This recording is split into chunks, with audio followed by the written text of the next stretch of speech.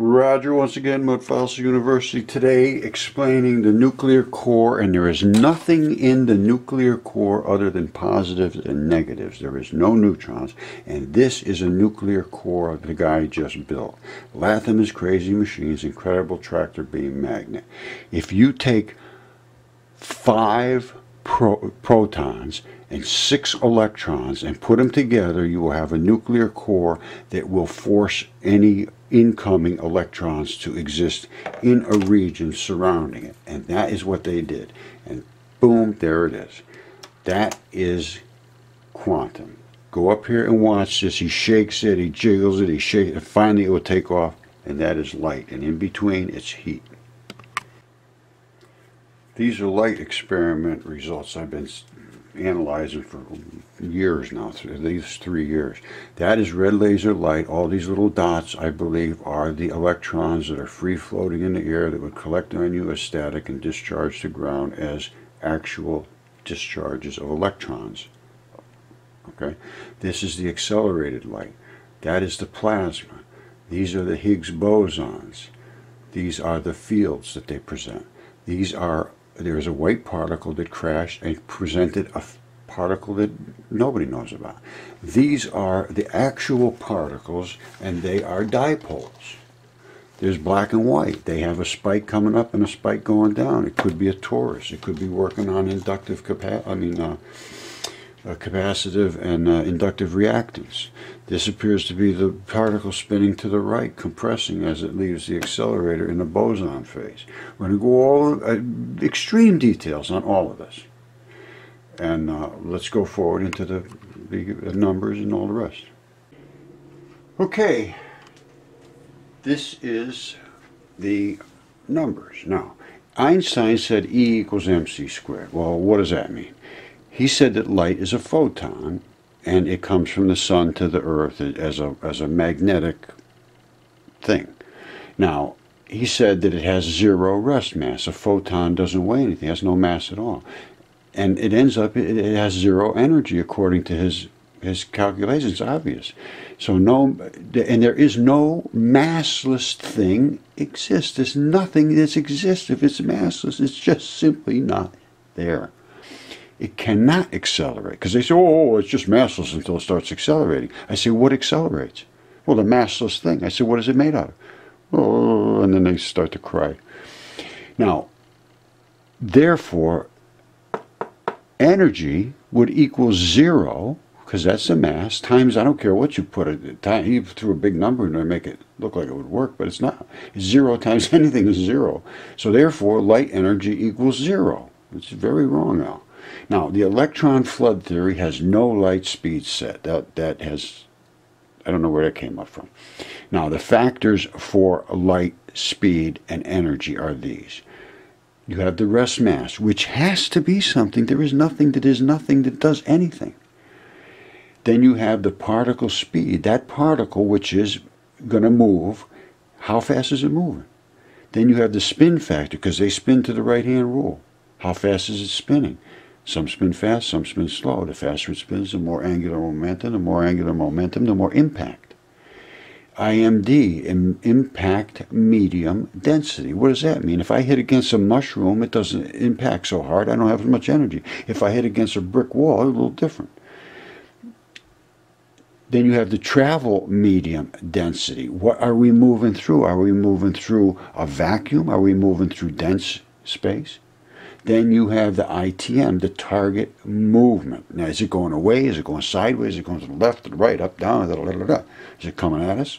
All of these things play a part. So, therefore, the equation is the energy equals Rm, which is the rest mass, times the particle speed, times the spinning factor of that particle, times the impact density that we're smashing into, times the travel medium density that we are plowing through, how thick it is, times the target movement, if it's going away or forward or backward.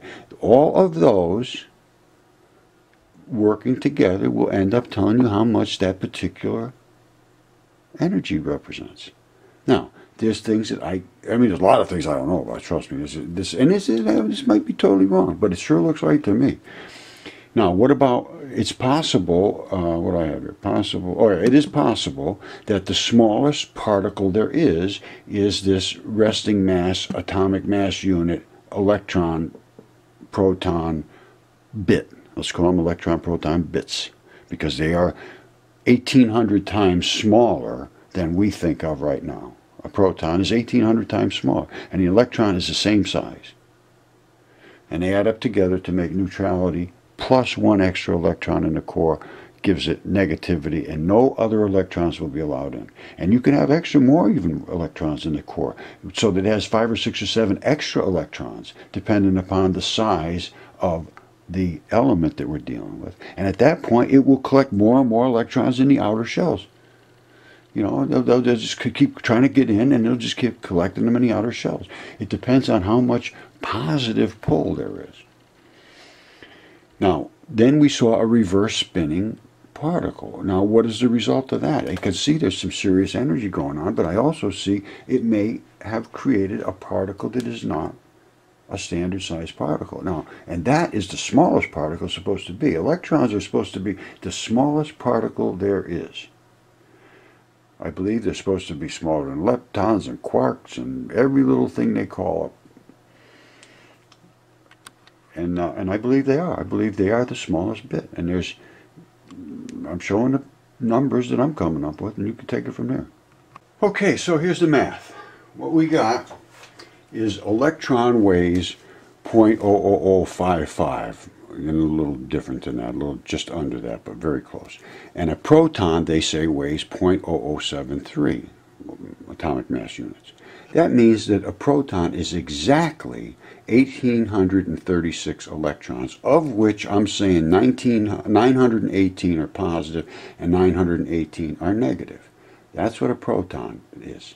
Now, when you get to the neutron, you throw in one extra electron. That makes it negative. That gives it a negative propensity. That is what makes the other things hold off in their orbitals outside, as we talked before. The core is flooded with electrons until it achieves over neutrality to the negative side. Additional electrons coming in will not be allowed. It says we already got an extra one. I say this is hydrogen. It says I'm the proton in here, but I also have an extra electron. So I have 918 positives, but I have 919 electrons. That gives my core a negativity that will hold one extra electron out in its orbital. That is hydrogen. Then you go up from there. There's still like a snowball full of electrons, but you can't have just any size snowball. They can only exist in resonance frequencies, and a resonance frequency determines the wavelength of the wave, the distance of the wave, where the Fraunhofer line will exist, and the electron will be stable. Simple as that. There's no neutrons whatsoever. Get them right out of your mind. Electron flood theory says that every particle is negative or positive, and all cores become negative, and they exceed the neutrality just slightly, and sometimes more. Because if you think these nuclear cores, and like hydrogen is just hydrogen, and helium is just helium, and iron is just iron, that's crazy. There is so many oxidation states and isotopes and all kinds of things with chemistry that there is no, this chunk is just a chunk. No, when I show you the different weights just related to hydrogen, there's no just one hydrogen. There's all kinds of deuterium, tritium, and deuterium, and blah, blah, blah, blah. Now, and they're all electrons in different variations. However, an electron is a dipole. So, let's go a little further. There's no neutrons. Light is electrons. Light is electrons. They're the electron part. They're the electron part. And they flow from the orbitals because they're the lightest part. They get thrown out of there when they get excited. Now, they go flying off, and when they are moving, they're light, and they're individual particles. They're particles. I've shown them in the light experiments. Now, protons are 918, and I'm talking about a single, what they considered the proton before. It's really 1918 positives and 1918 negatives, and that gives it a resonance value. All right, that's what a proton can resonate at, apparently. Now, nuclear core always has negative over neutrality, so the nuclear core will never be positive unless you strip the negatives from it. And how could you do that? Cold. Extreme cold can pull negatives so dramatically that it will achieve positivity to some degree and float up in the air in a magnetic field. That's why you see when they pour liquid nitrogen on these little ceramic things and they pop up in the air, they have to hit an exact temperature, and at that point the electrons are being pulled so quickly away that they cannot come back in quick enough. They can't flood back in quick enough. It pops up in the air, and it'll pop up at a certain distance because that distance is determined by the quantity of positives in the core versus negatives, and now the negatives are gone from all around it and possibly from that extra one that was in the core, because it says, you know, cold wants you, go. And then all of a sudden it hits neutrality, boop, it pops up in the air. And guess what a nuclear bomb is? A nuclear bomb does the exact same thing. When you crush all that stuff together, the first thing to go is the electrons. You see it flash, poof. The next thing you see is the core go straight up in air because now there's no more electrons. It is positive. The Earth is positive. As we know, you put a wire down next to the Earth and it will suck every electron it can get. That positive goes zip, straight up in the air, and you see the mushroom cloud surrounding it, pulling all of its electrons back in to achieve neutrality again. This is Guide Wiki, and this is an atomic bomb explosion. I hate atomic weapons, but this specifically does exactly what I need to do. It shows every single interaction in the core, in the nuclear core. Now, I claim there's no neutrons, so what is going to come out of here? The first thing that will come out is the electrons, because they are the weakest bits, and they are in all the orbitals. They will force together, and poof, those will push away, and the core will compress. And at that point, the core will become positive. Of course, there'll be bits and breaking, like little magnets will be broken up in there, little bar magnets, because the nuclear cores will also go out of resonance and be thrown out of there in violent, like a grenade going off of little bar magnets. So that'll be the second thing that follows. They thought that was the neutron showers. It is not. It is bar magnets, little bits and pieces, which will explode sooner or later or reattach somewhere because they're not stable outside of their resonance frequencies. That is nuclear decay. Now, the next thing that will happen is this positive core will react to the positive Earth. And you say, why is the Earth positive? Well, obviously Earth is positive. Anytime you take electricity, zzz, go right to ground. If you have static collect on you from walking around in the free electrons that are floating in the air called ether, that's what it is. It collects on you, zip, it'll snap to ground in like a water pipe or something like that. The Earth is a electric negative attractive. It's a positive puller. It just sucks electrons down. So now this core now is positive. The electrons left. We saw them flash out, and I will explain exactly as it goes through. The next thing will happen, you'll say, I'm getting out of here because I'm positive, you're positive, I don't have any negatives for you. So we'll get out. Straight up in the air. Then what happens? You will see all of the surrounding electrons that it can gather come back into itself to repopulate its positiveness. In the meantime, you'll see water vapor showing up in rings up here. That is the layers of the atmosphere being vaporized. All right, here we go. That is the original explosion where everything compresses and it explodes. So now, that's the light. Here it goes. That's our white light. There's the vaporized atmosphere. There is the nuclear ball. Now, it is going straight up in the air. Let's see, why would it go straight up here? Why is it still glowing like crazy? That, of course, is the shock wave of the atmosphere being concussed. And then you say, why is it still glowing like crazy up there? Why isn't that staying down here? Why didn't it make a boom like this? It's getting out because it is now positive. And why is all this stuff rolling back in like that? It's trying to pull back its own electrons, or any electrons they can get a hold of, to become stable again. So what is the effect on the surrounding area at this instant? Not much, other than the radiation that's coming out of here like a glowing ball, maybe some heat. But just prior to this, you had the light, every single electron virtually that was capable of getting out of there left, and then following that you had chunks of bar magnets. Instead of having 1,836 particles together to make a neutron, you had 809 or something like that, just some crazy number, and they're flying through the air saying, what do I do, what do I do? Smash into anything you hit and rip it to shreds until you can find something to attach to. They weren't neutrons, they were bits and pieces of those particles that are positive and negative. There is no, the whole thing has to change. You've got to change everything. Get rid of the neutrons. Anyway, that's let me show you what to look at and to go forward if you're that interested.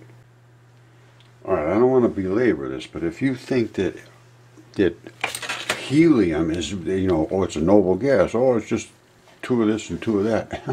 Let me show you something. That is what helium is constructed of. Isotopic masses. These are all helium.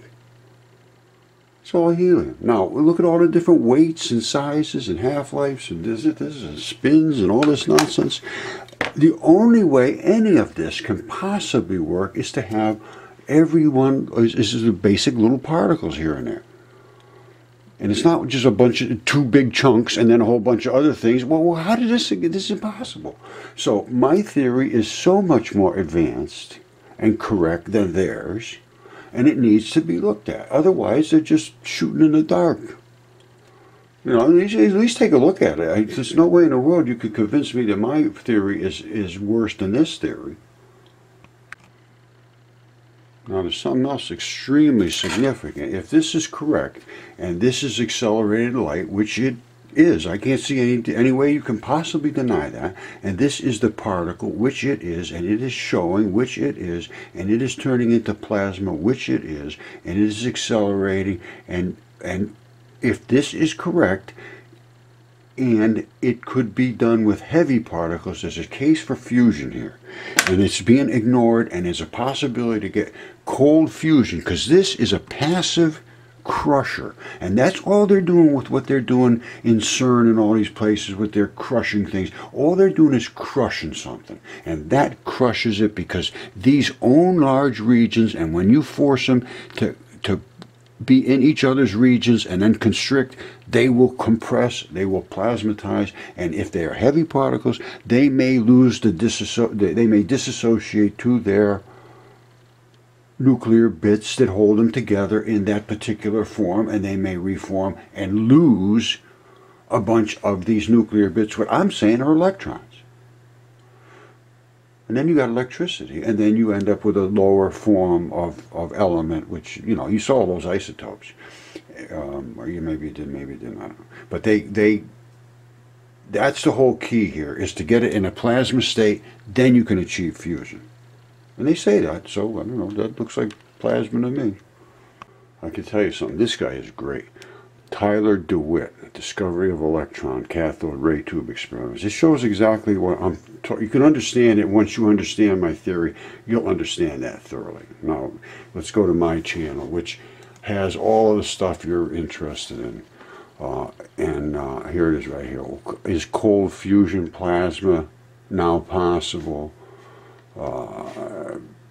Mr. Rogers attacks Mr. Einstein. Electron flooding possible, new atomic model. I've been just throwing this out there. I'm going to keep throwing it out until somebody addresses it. They won't address it. They won't address it. Look, boom, boom, boom, boom, boom. I got more stuff And not one single person in the realm that should be looking at this will look at it. Because I talk about God, and I talk about Jesus. Jesus speaks, you best listen. And they best, because I have found things that they have no clue about. And they will never have a clue about until they start looking. And until they start looking, I mean, I don't really care if they look or not, to be perfectly honest with you. But I want reality for everybody, and that's just being not allowed in the academic system. We have a terrible, terrible problem here that has to be addressed, and I'm doing everything I can to address it. So, Mudfossil University, come on up. Thank you.